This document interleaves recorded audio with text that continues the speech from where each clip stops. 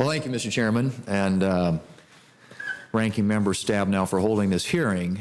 It's good to hear from stakeholders on this issue. This is a really important issue which deals with budgetary impacts and threats to our national resources on federal, state, and private lands. And so I'm, Mr. Chairman, pleased to have these very distinguished leaders in our conservation, forestry, and wildlife communities who all recognize the urgent need for changes in our current forest management policies.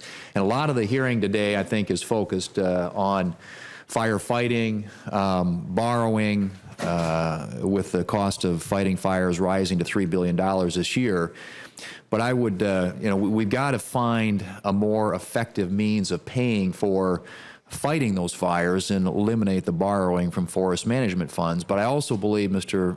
Chairman, that it is imperative that we couple funding firefighting with improved forest management.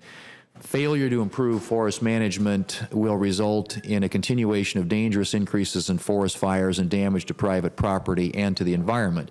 And there are three things that I think can be done to improve forest management dramatically. And three changes that I would suggest, and I want to get our panel's reaction to this. But first would be to expand the use of categorical exclusions under NEPA. Second, to reduce litigative risk. And third, implementation of large landscape management plans, one of which is on the ground in the Black Hills National Forest in South Dakota and has been proven to be very effective in battling the pine beetle infestation that we've had there. So, Mr. Chairman, I just think we have to, once again, we have a problem some believe can be solved by throwing more money at it, but I believe that if we can take a measured, common sense approach to managing our forests and in declaring the pathway for federal agencies to manage them effectively, we can make much better use of and even reduce the funding that's dedicated to fighting fires. So I'd like to get the panel's reaction, if I might, to just their thoughts about the three things that I've suggested and ask the question, do you believe that these following three items, if implemented, would benefit forest management? Kind of categorical exclusion, expansion under NEPA, reducing litigative risk when collaborative forest management projects are implemented, and allowing the use of arbitration as an alternative dispute resolution mechanism, and then finally, increased use of large landscape management plans. Mr.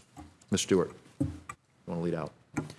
Now I'll speak to the landscape approach, which I see as a partnership, a collaborative approach, both public and private.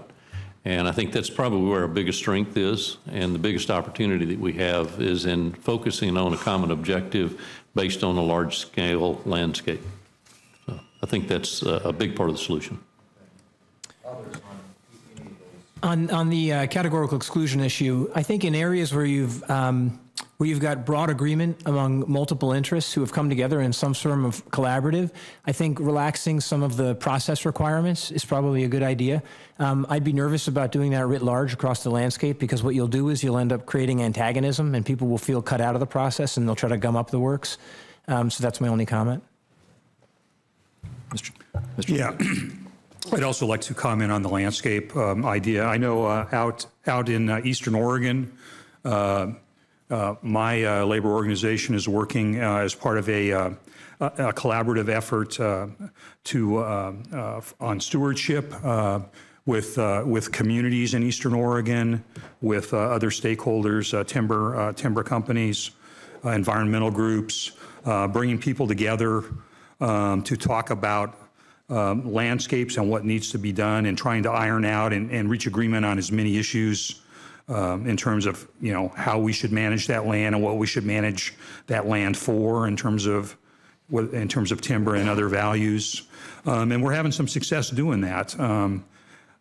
So I think those kinds of efforts where you bring the stakeholders together and then hold everybody accountable for coming up with the solutions, I think that's a good approach to supplement this idea of landscape, because, as has been pointed out, fire knows no geopolitical boundaries, and we cannot just treat federal lands and let state and private lands go untreated, because that's not going to solve the problem.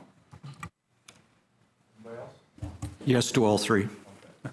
Good. That's the answer I was looking for. Thank you, Mr. Chairman.